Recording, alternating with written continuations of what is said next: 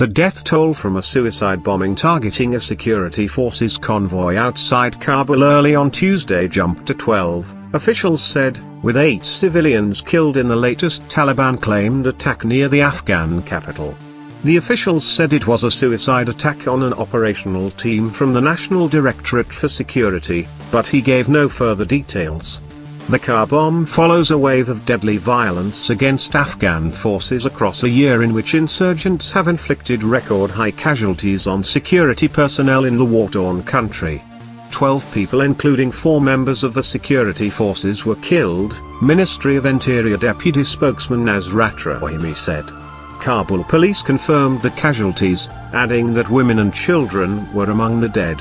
The blast took place in Pagman district west of Kabul as the convoy was returning from an overnight operation, Interior Ministry spokesman Najib Danish said. The Ministry of Interior and a separate security official requesting anonymity confirmed the assailant had used a car bomb to target the convoy. Afghan security forces, beset by killings and desertions, have been struggling to beat back insurgents from the militant Islamic State group as well as the Taliban since US-led NATO mostly left them on their own 3 years ago. In November, President Ashraf Ghani said nearly 30,000 Afghan soldiers and police officers have been killed since 2015, a figure far higher than anything previously acknowledged.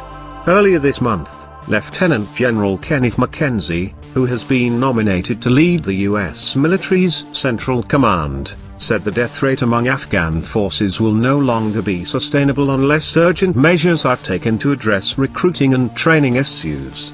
The early morning attack in Kabul came just hours after an overnight assault on a checkpoint in Argistan district of southern Kandahar province by Taliban fighters killed at least 8 Afghan police officers according to the provincial media office.